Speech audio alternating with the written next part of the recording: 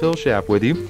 With me is Eddie Durham, an amazing gentleman of jazz, pioneer of the electric guitar, stellar performer in many big band sections on trombone, the arranging and compositional pen of southwestern jazz, and an all-around good guy.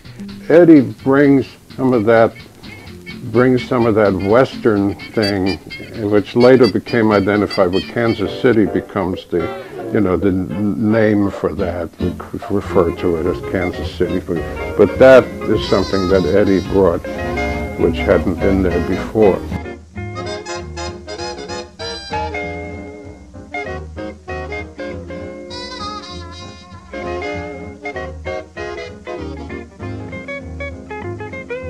Stellar performers on trombone.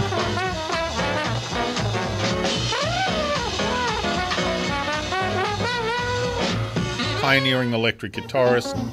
He is also one of the ancestors of the electric guitar, playing amplified before electric, acoustically amplified, and then being really the very first jazz player to record on an electric guitar. Composer of the original Count Basie Orchestra.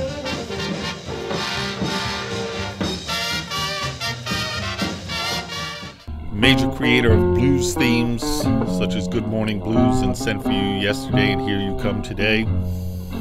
He even wrote a couple of the ballad hits of the swing era, I Don't Want to Set the World on Fire, Just Want to Light a Flame in Your Heart. He wrote so much. He was a masterful genius of the arrangers who gave the flavor of musical color and style to the Jimmy Lunsford Orchestra in the swing era. It was known as the Harlem Express. It was a great show band as well as a musically fascinating band.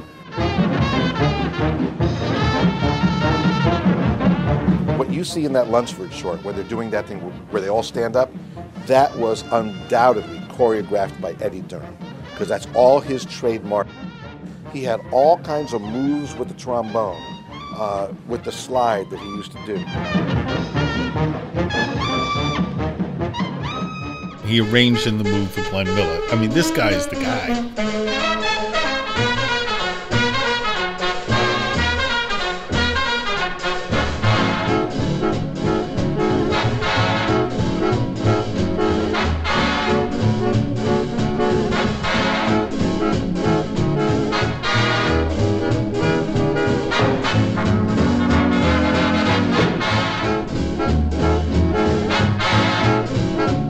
This cat has got the goods.